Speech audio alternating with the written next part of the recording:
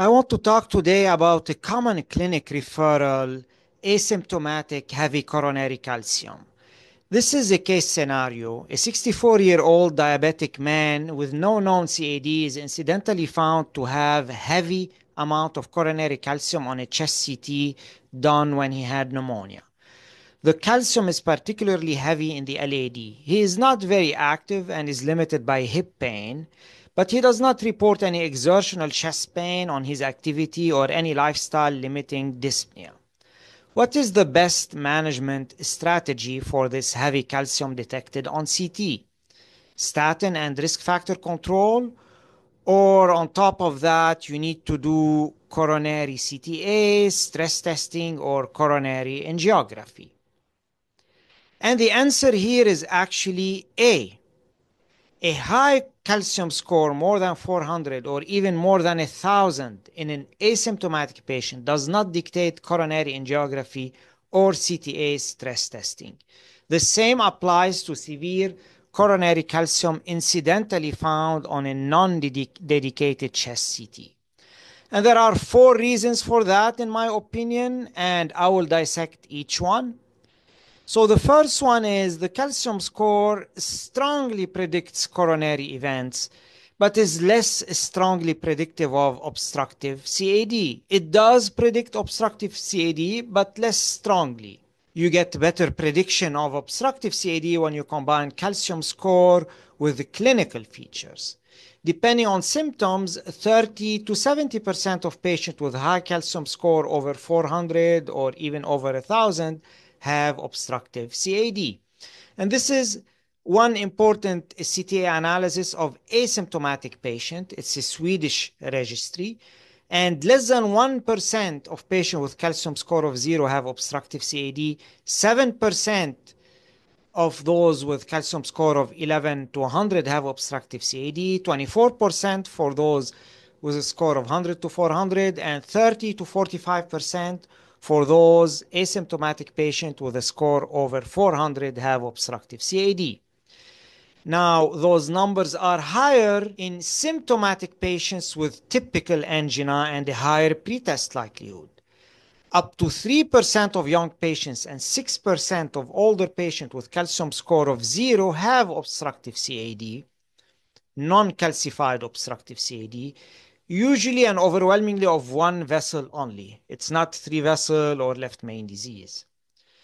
And 40% of those with calcium score over 400 and 50 to 70% of those with calcium score over 1,000 have obstructive CAD.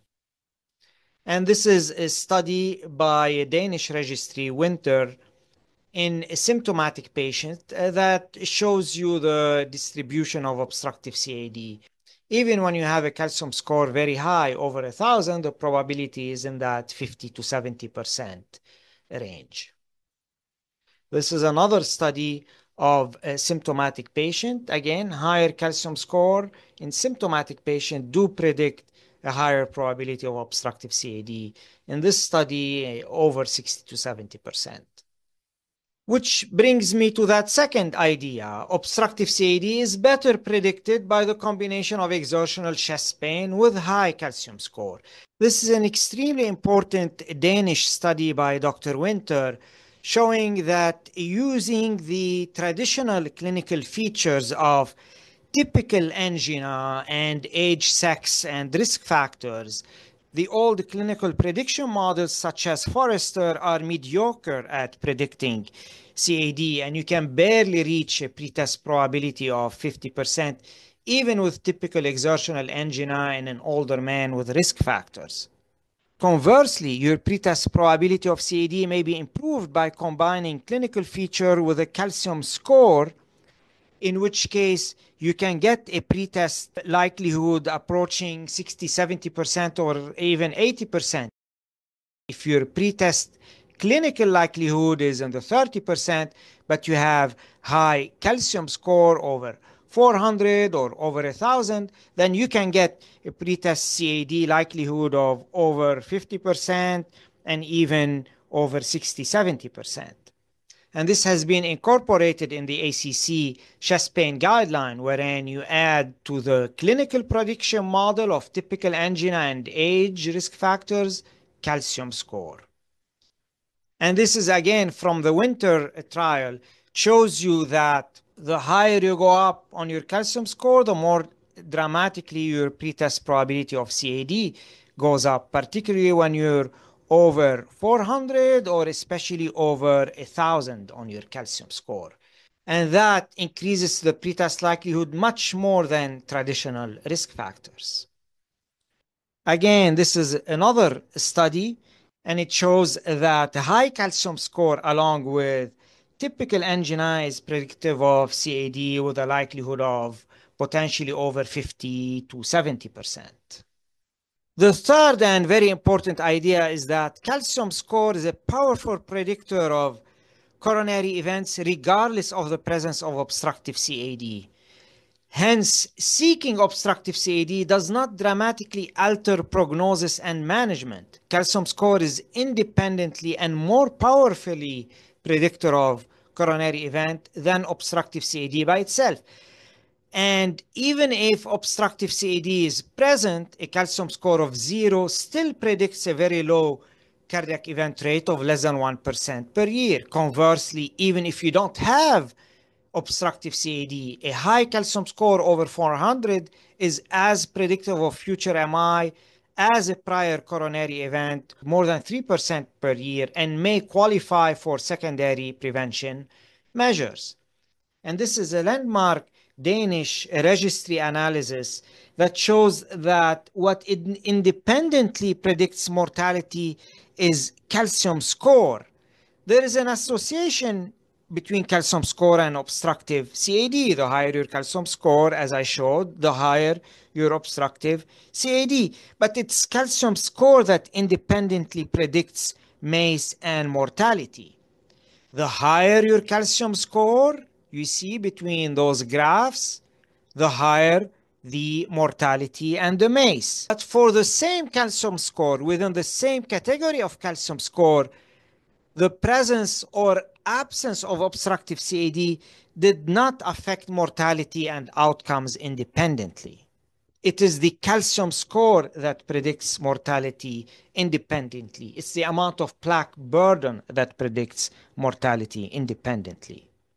And keep that idea in mind, the key idea in stable CAD.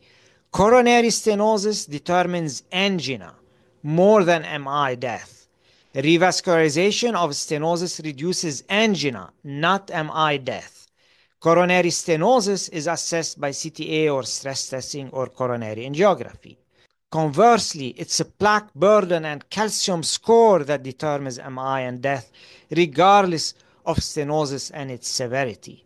This plaque burden calcium score is not modifiable by revascularization and is assessed by calcium score CT or by CTA. This plaque burden has a moderate correlation with the presence of obstructive CAD, yet regardless of obstructive CAD, the risk of MI is high and may be underestimated by the degree of coronary obstruction. The fourth argument against coronary angiography in this patient or stress testing is that seeking and revascularizing obstructive stable CAD in asymptomatic patients has not proven beneficial except potentially for left main disease, and this is based on 4 trials: Ischemia, Courage, FAME2, and Barry 2D, the 4 landmark stable CAD revascularization trials. It is a rather risk factor control and statin that improve outcome in stable CAD. And aspirin may be considered in young patients less than 70 with low bleeding risk. And this is a scenario I see frequently. I recently saw a patient, about 65-year-old diabetic woman, asymptomatic, had heavy calcium on CT. So a cardiologist decided to do a stress test, which showed some defects. After that, he did coronary angiogram, which showed moderate disease in the left circumflex and the RCA, which to my eyes did not appear angiographically significant. Anyway, she underwent stenting of those left circumflex and RCA disease. And even though she was asymptomatic at the time, 8 months later, she started to have progressive severe angina from in-stent restenosis. So here is a patient who, because of heavy coronary calcium and mismanagement of heavy coronary calcium, doing stress test, falsely read as positive, then coronary angiogram, which was falsely exaggerated in terms of stenosis. She underwent stenting that was not appropriate, and now she's having angina and in-stent restenosis. Keep in mind what I always say, try to avoid stenting moderate CAD unless it's severely symptomatic.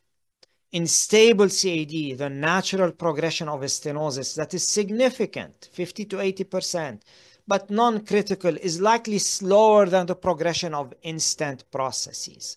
This suggests avoiding moderate disease PCI, even if function is significant, unless angina is severe and refractory. And these are the numbers. Natural progression of stenosis over 50%.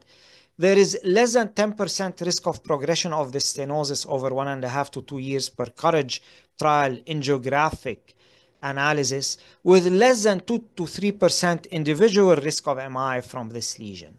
And at least as many events or more arise from areas of non-significant disease.